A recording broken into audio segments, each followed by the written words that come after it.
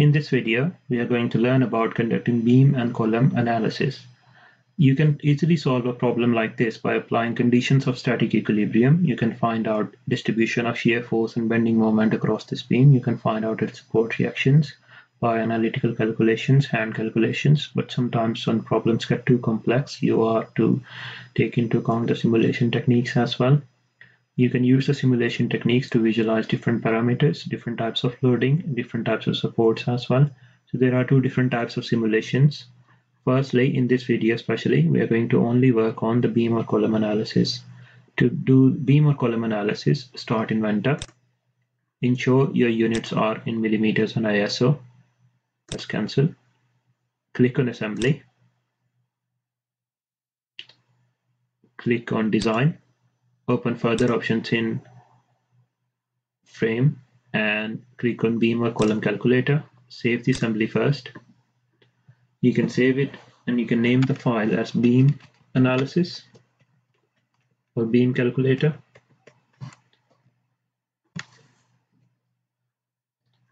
The next step is to specify the length of the beam. In this case, the length is specified to me as 11 meters.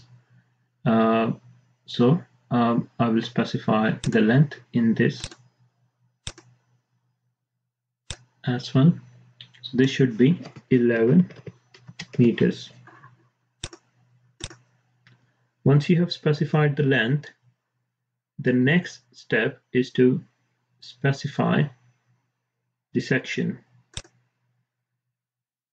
Click on section, open further option, select rectangle, and you can check the section size.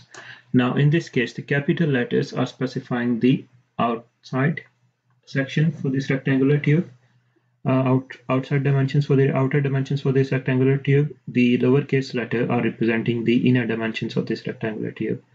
Specify as 0 and 0 for the inner dimensions because we want it to be a rectangle, a square tube, square bar.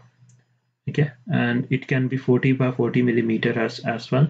So the dimensions of outer dimensions are not of concern while you're calculating the beam in this case, and the support reactions and shear force in this case.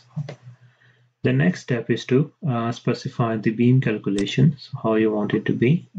You should just uncheck the density. You're not taking into account density for the time being. If you're verifying your answers by analytical calculation, then double click on radial force. Specify the distance from the middle of section.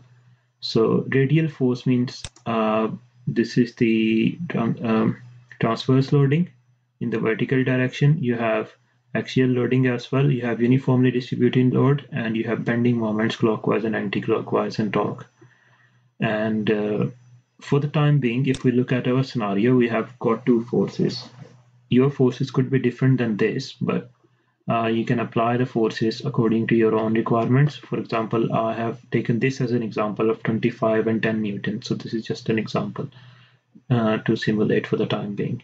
So this loading is 25 newtons, and from the middle of the section, I need to calculate how much it is on the left hand side. So the L1 is 3.5 meters on the left hand side from the middle. So I will go back to the Inventor, double click on the radial force, specify. If you enter positive 3.5, what will happen? It will specify from the middle, it will specify the force on this side. But you want to go on the left hand side. In order to go on the left hand side, you specify a negative number, for example, minus 3.5 meters. So that will be the distance from the middle of section. Specify the loading, which is 25 newtons. In my case, it could be different in yours. 25, and press OK. Specify another force, radial force. Distance from beginning of section. So what is the distance from beginning of section for this force? It is 7 meters for this 10 newtons force. Beginning is always from the left hand side. So from left to this L2 is distance is 7 meters and the amount of force, magnitude of the force is 10 newtons. So I'll specify the units, 7 meters and 10 newtons. Press OK. And ensure the number of beam divisions are 1000 divisions. Press calculate and go to beam graphs to validate whether everything has been done correctly. And you will be able to view the reaction forces straight away, 24.09 and 10.90. You can double check whether your forces have been applied correctly at the specified distances. So this is 2 meters from the start and this is 7 meters from the start, which is correct. To view the shear force distribution, click on shear force and then XYZ plane. This will show you the correct shear force distribution, which you can confirm via analytical calculations as well. You can draw this shear force diagram and you will be able to view the shear force distribution. You can also view the bending moment distribution by just clicking on bending moment YZ plane, and this will show you the amount of maximum bending moment in the beam, the location of maximum bending moment, and the distribution of bending moment across the beam. You can hover on this line to view the amount of bending moment at any point across this beam.